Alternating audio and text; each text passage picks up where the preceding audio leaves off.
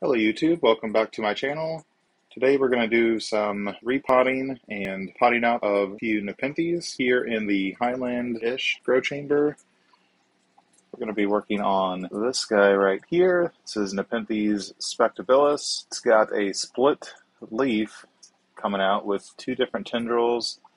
This is the second leaf on this plant that has done that, and I believe it's a sign of stress. It is pretty pot bound, so we're going to get this guy into a bigger pot along with a couple of other new Nepenthes that I'm excited to show you. So yeah, let's dive in.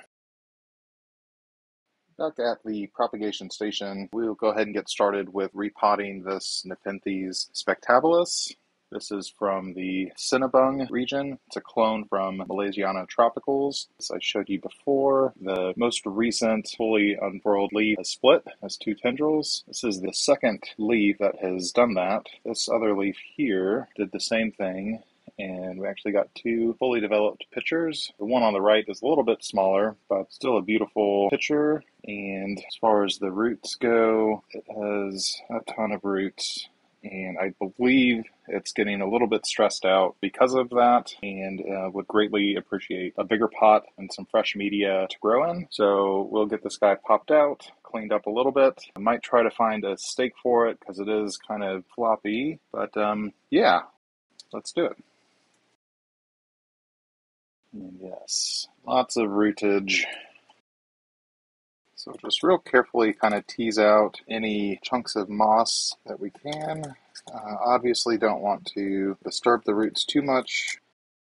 Alright, that's about as much as I want to work with the roots on this one. We'll be bumping this guy up into a 6-inch orchid pot here. I've got my standard Nepenthes mix with some long fiber sphagnum that I chopped up into 1 to 2 inch lengths, some really coarse perlite, and some cocoa chips that I have soaked several times to release any salts or other minerals that might have built up on those. So yeah, let's get this guy potted.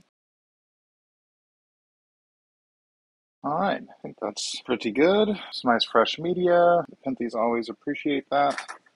We'll move on to the next ones.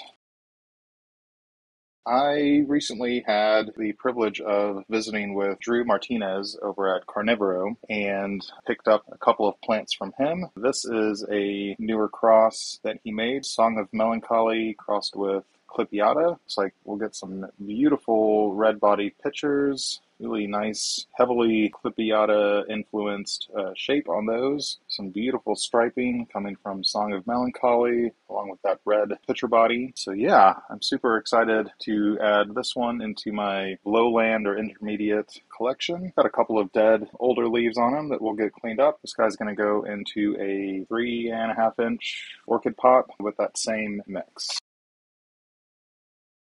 A good sized plant too. I've really noticed with Song of Melancholy crosses that they do grow quite fast, so kind of tempted to go up one more size in pot, but I think due to current space restrictions, we'll stick with a smaller one and bump it up when I've got more space. Alrighty, that was easy enough. Yeah, awesome to see this guy grow. Some of the specimens that Drew showed me that he has grown out are just spectacular. They're so beautiful. Deep red pitchers, beautiful shape, crazy striping on the peristomes. This is definitely one to look out for. I believe they are still available on Carnivero's website. Definitely snag one up. You will not be disappointed. And last and most exciting, this is a new cross from Carnivero. These have not been released yet. Drew tells me to look for these to be available sometime this fall. I don't know what else to say about it. It's just, there's so much potential for insane flare, color, stripes, anything you want in a Nepenthes. This cross has that potential. This is Veitchii Big Mama by Redonculus. Drew has not sold any of these just yet, so I'm definitely honored to be one of the first to grow these outside of the nursery there. We'll get this guy potted up into my standard mix, get them cleaned out. There's still some kind of ferns and moss, and we'll definitely be keeping an eye on this one for sure. And honestly, this is just one of a lot a lot of exciting new things to come out of Carnivero in the future.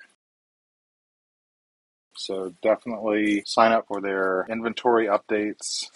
Oh, that's going to be so good. Can't wait. Drew, if you're watching, thank you so much. Really looking forward to this guy here, the Song of Melancholy by Clip. Really, all of my plants from Carnivero have been real winners. Stay tuned for updates on this and my other Nepenthes, and we'll catch you in the next video. Thanks.